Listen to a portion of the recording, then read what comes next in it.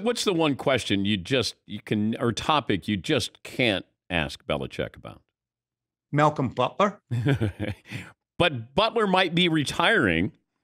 Can you bring that up to Bill if Malcolm Butler retires by saying, Coach, now that Malcolm's retired, can you expound upon what happened in the Super Bowl?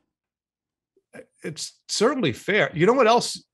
Honestly, Dan, we haven't asked. It dawned on me yesterday, and we have to ask. What's your reaction to Tom Brady winning the Super Bowl? Wait, he hasn't been asked that. Why?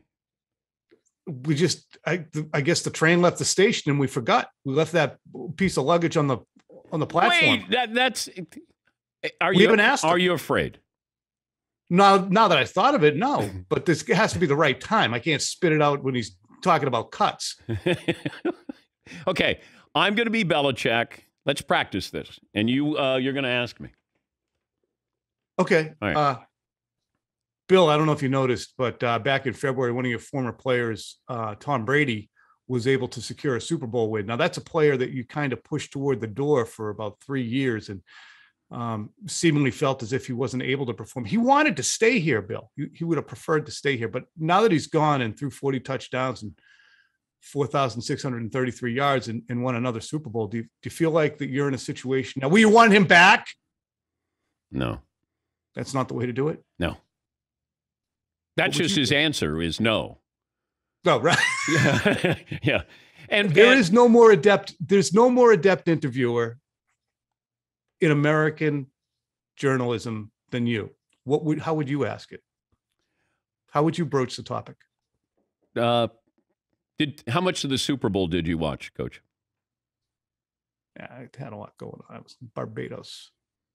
What was your reaction when you found out Tom and Gronk won a Super Bowl? It's the first time I'm hearing of it right now.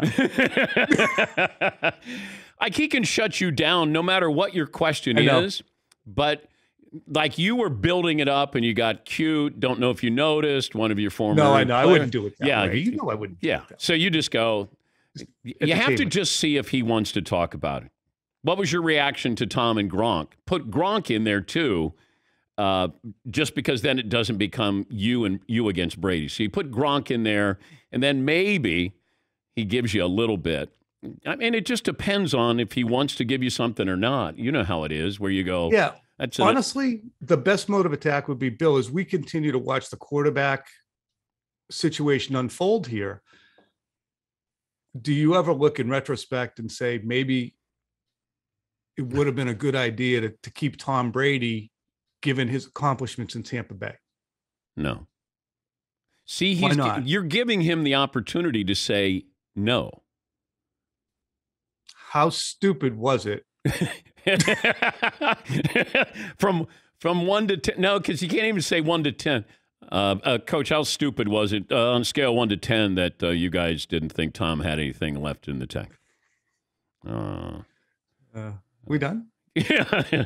Yeah.